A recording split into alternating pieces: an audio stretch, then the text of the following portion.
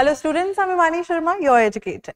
I warmly welcome you all on our YouTube platform, where we in today's video are going to start and talk about a new topic, जिसका नाम है Indian poets, right? So when we talk about UGC-NET paper to English literature, there is a specific portion जो कि dedicated है to Indian writing in English, right?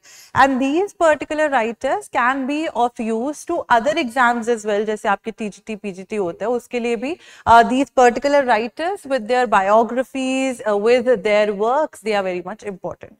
Now coming back to the point of it being a part of UGC-NET English literature ka part, who are we going to start? Who are we going to talk about in today's class?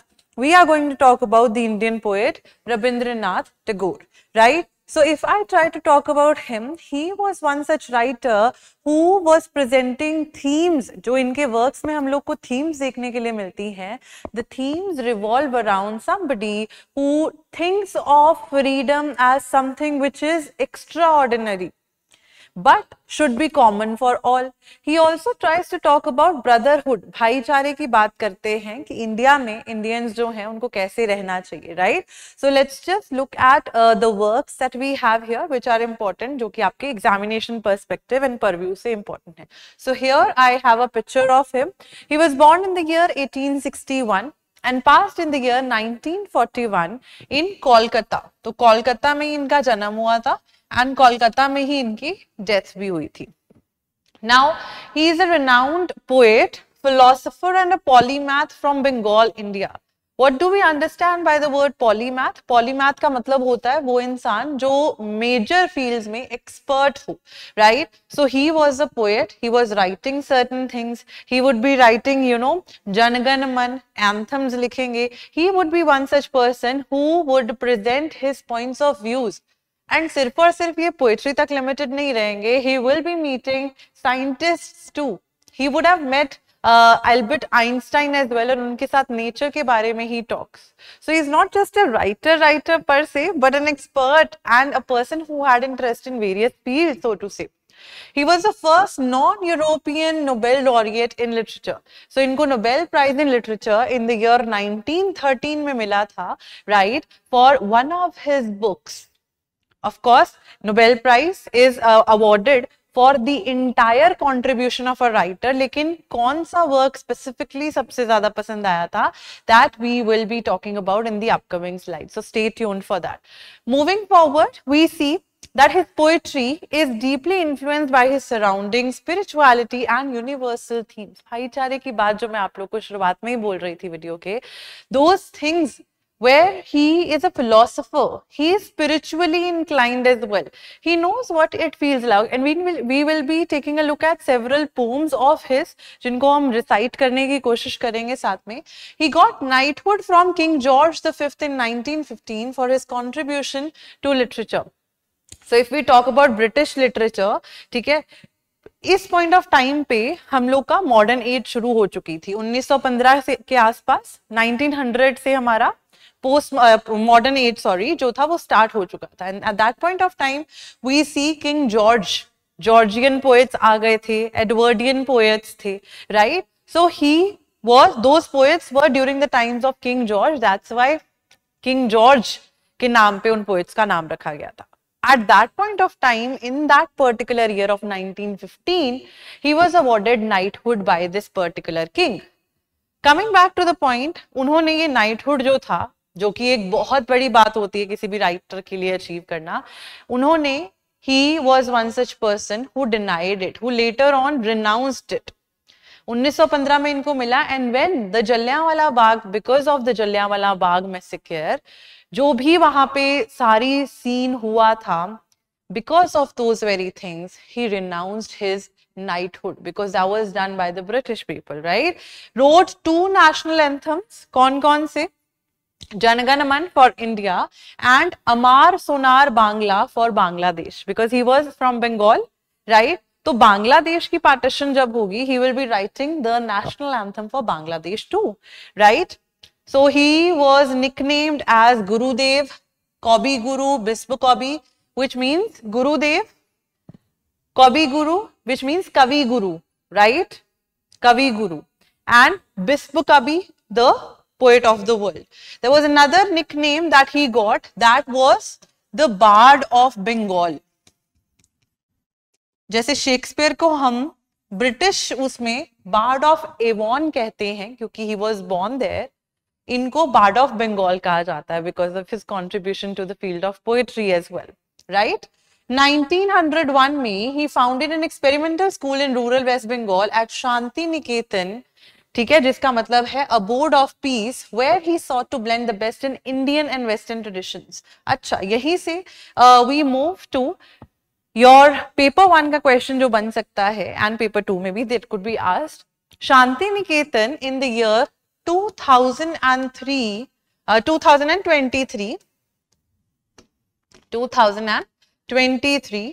it has been set to be and it has been granted the status of a World Heritage Site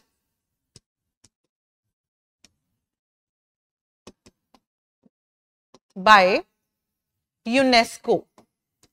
UNESCO ने जैसे Nalanda, other universities को, तक्षशिला को UNESCO ने world heritage site consider करा, उसी तरीके से रविंद्रनाथ टैगोर के स्कूल शांति निकेतन को it has been now considered to be a world heritage site, right.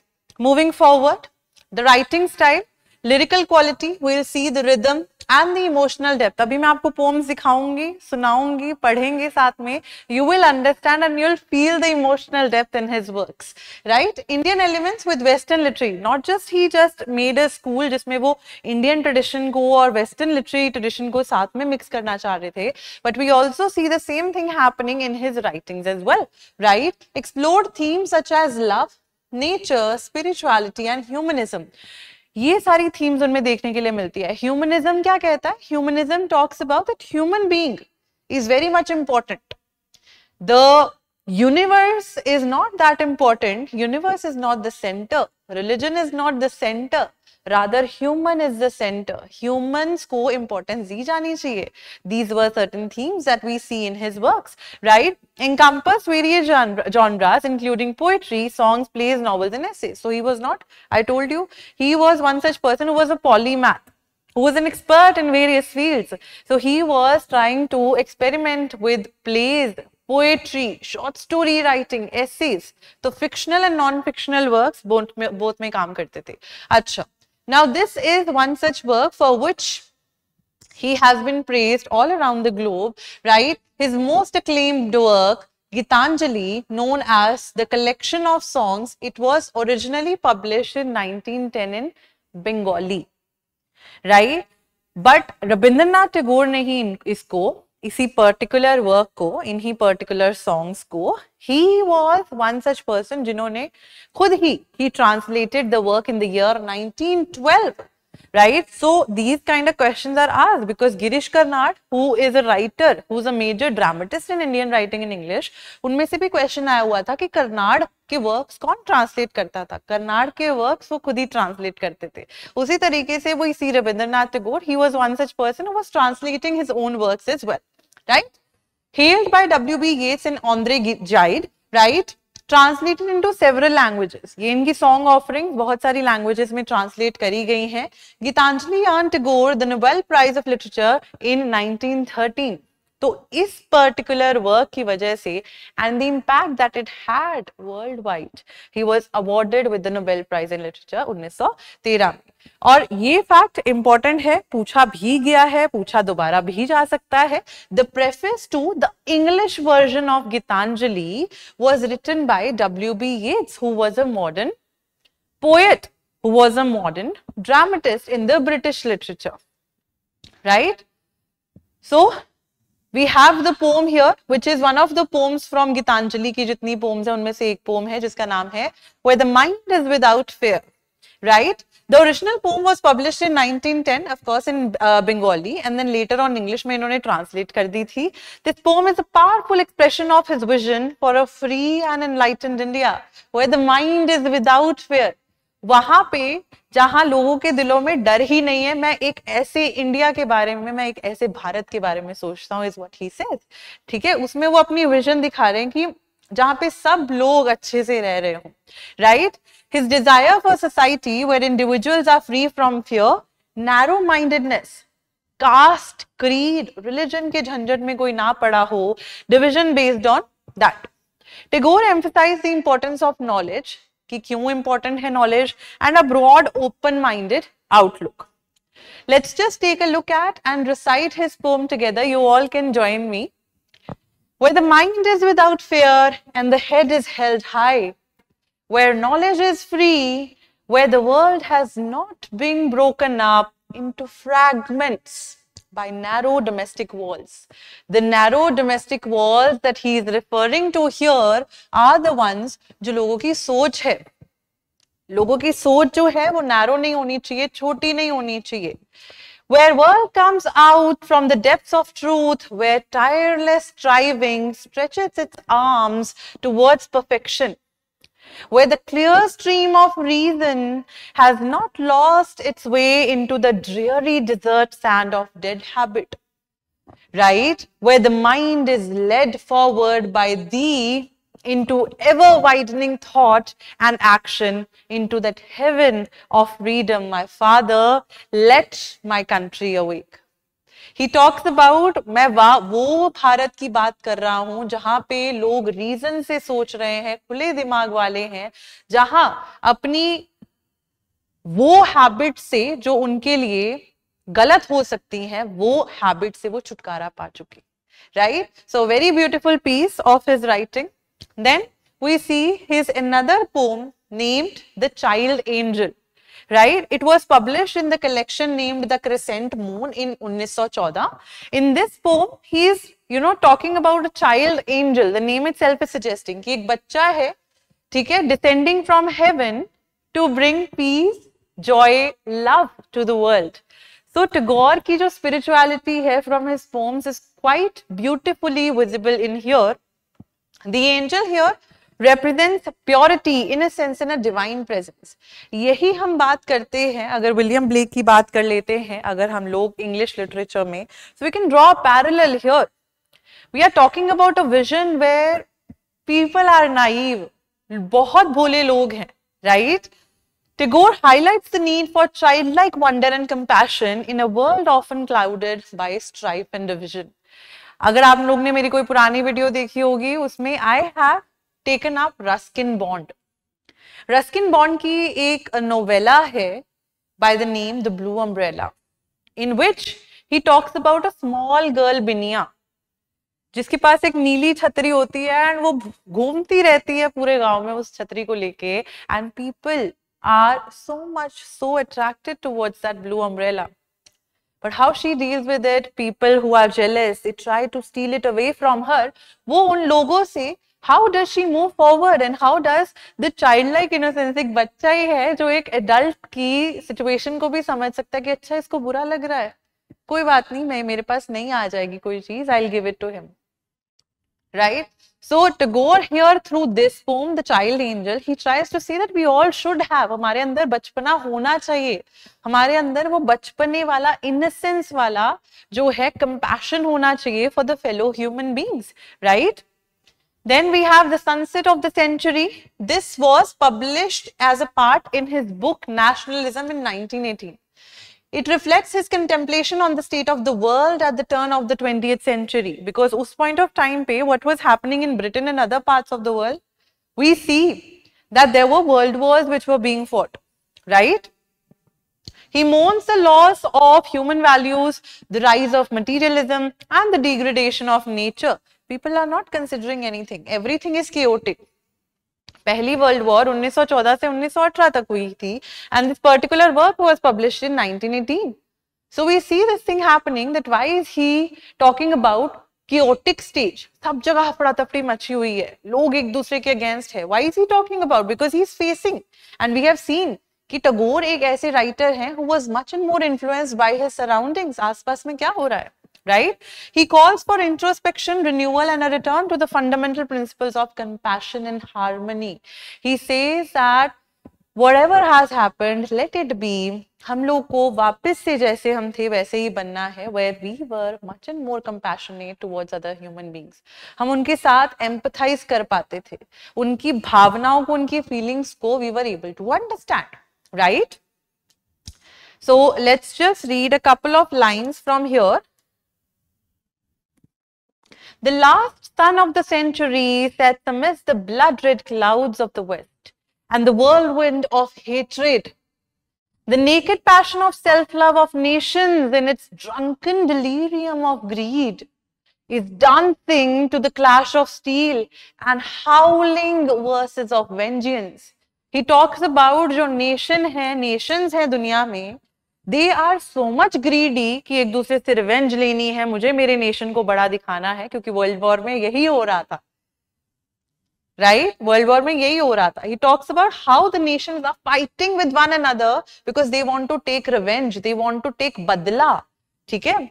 The hungry self of the nation shall burst in a violence of fury from its own shameless feeding, for it has made the world its food.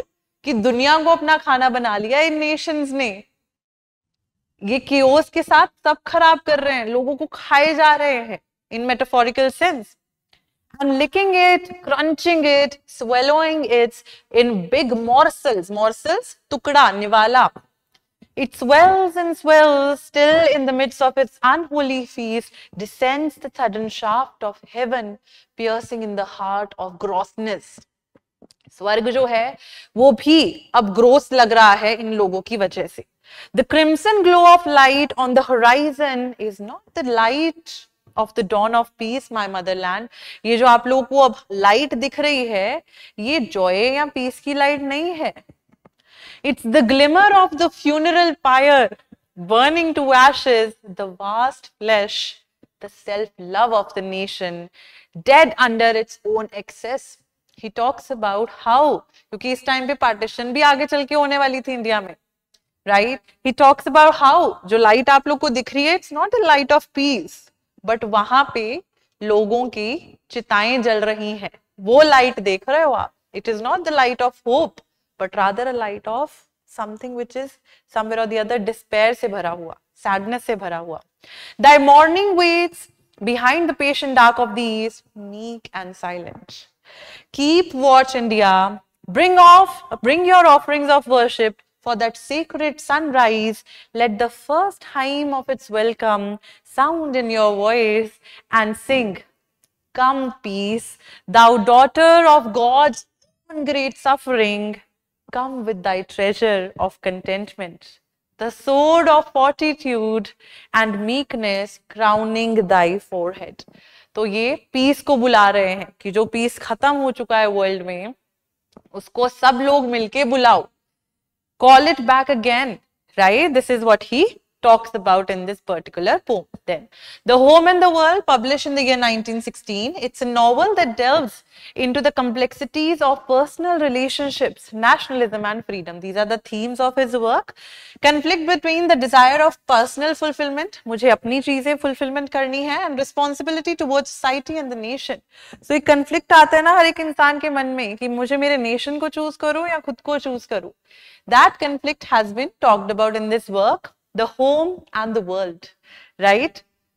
Then Ekla Chalo Re, suna hoga sabne, right? It's a Bengali song which was composed in 1905, motivational and inspiring poem that encourages individuals to walk their own path even in the times of adversity. अगर कोई तुम्हारे साथ नहीं है तुम्हारे बुरे time में, you should keep on moving forward. You should keep on walking. एकला चलो रे, अकेले चलो, right? You would have heard of this song. The importance of self-reliance, अपने आप पे भरोसा रखना, अपने आप पे rely करना, determination and standing up for one's beliefs. Even if, and this poem is not just talking about कि तुम अकेले निकल पड़ो अगर तुम्हारे साथ तुम्हारे बुरे टाइम में कोई नहीं है, but it also talks about that even if there are 100 people who are standing against you and you are right at your stance, तो भी अकेले निकल पड़ो. तो भी डर नहीं होना चाहिए that nobody is standing up for me. I myself I'm standing up for my own self is what matters. That is what self-reliance is he talking about, right?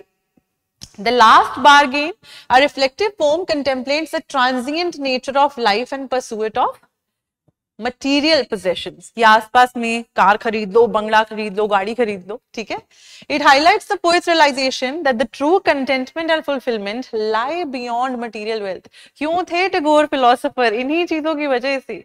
He talked about how the materialistic things, जो हम चीजें खरीदते हैं, वो ज्यादा important नहीं है. जब तक आदमी या इंसान का state of contentment and satisfaction from within nahi aata, right? This is what he talks about in the last bargain. So let's read certain lines from here.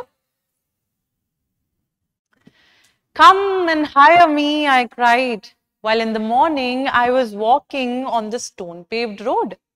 Sword in hand, the king came in his chariot. He held my hand and said, I will hire you with my power. But his power counted for naught, that is zero, and he went away in his chariot. In the heat of the midday, the houses stood with shut doors. I wandered along the crooked lane, मैं चलता गया टूटी पुटी गली में. An old man came out with his bag of gold and pondered and said, I will hire you with my money. King आता है अपने chariot पे, कहता है मैं तुम्हें अपनी पावर के साथ खरीद लूंगा. ओल्ड मैन आता है, कहता है मैं तुम्हें मेरे पैसे के साथ खरीद लूंगा. He weighed his coins one by one, but I turned away. Then it was evening. The garden hedge was all aflower. The fair maid, सुंदर लड़की आती है, and said, I'll hire you with a smile. Her smile paled and melted into tears, and she went back alone in the dark. तो वो भी चली जाती है. The sun glistened on the sand and the sea waves broke waywardly. A child sat playing with shells. Shells के साथ एक छोटा सा बच्चा खेल रहा था. He raised his head and seemed to know me. बच्चा बैठा हुआ उसके साथ shells के साथ खेल रहा था, and he looked at me and said, I hire you with nothing.